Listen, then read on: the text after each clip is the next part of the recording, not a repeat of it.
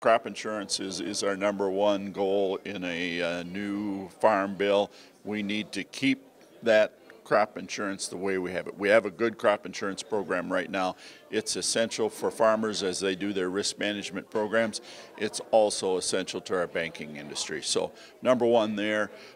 Safety net priorities include strengthening the ARC and PLC programs and advocating for a mandatory base update. You know, I say you can have a fence line and a cornfield on both sides of it. One of them's eligible for farm safety net programs, the other isn't, and it's based solely on when they were brought into production.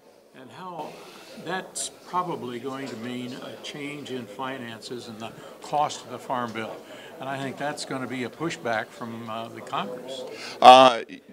Some of the programs do require additional funding. A mandatory base update has been scored by the CBO, and it does provide funding. So that one's a possible. Okay. All right.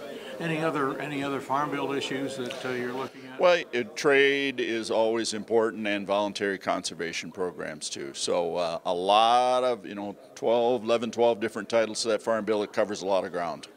Wolle said the trade conflict with Mexico may be coming to a head. Well, that USMCA is a complicated agreement with a lot of provisions as to how disputes are settled. So they need to follow the rules that are in that agreement, and it's going to take a little bit of time. You know, the U.S. Trade Representative's Office has named the dispute settlement panel's members, so they are in place and they're at work. And we're hopeful that by spring of 2024 we can get this resolved. Well, that's not far away. Does Mexico, do they know that that's our goal? Well, they should. We've certainly been pushing that as our goal. Okay. Is it really going to mean extra money for the corn, for corn income? We're getting a lot of corn going to Mexico for livestock feed, but not that much for human food. You're absolutely correct. You know, we are so blessed in this country that we can grow more corn than we consume domestically. So that means that exports are very important, and exports to Mexico Mexico's our #1 importer for a variety of reasons. You know, we have the transportation system in place. Our railroads go from our fields here in the Midwest direct down to the cattle, pork, and chicken feeders in Mexico. So very important to our industry and very important to the Mexican producers and consumers as well.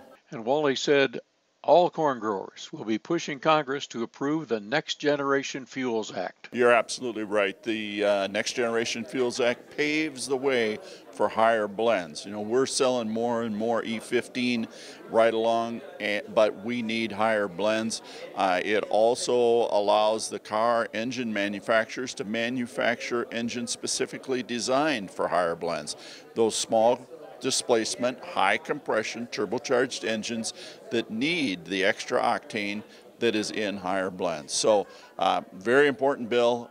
We need all the tools in the toolbox here to decarbonize the transportation industry. So certainly electric vehicles are going to be one of those, but with ethanol's lower carbon intensity score than gasoline, the more ethanol we burn, the more we decarbonize the transportation system, and we can do that right now. We know how to grow the feedstock corn, we know how to process it into the product, ethanol, and we know how to distribute it. We've got our gas stations all set up. So yeah, it's a win-win. We need to do this.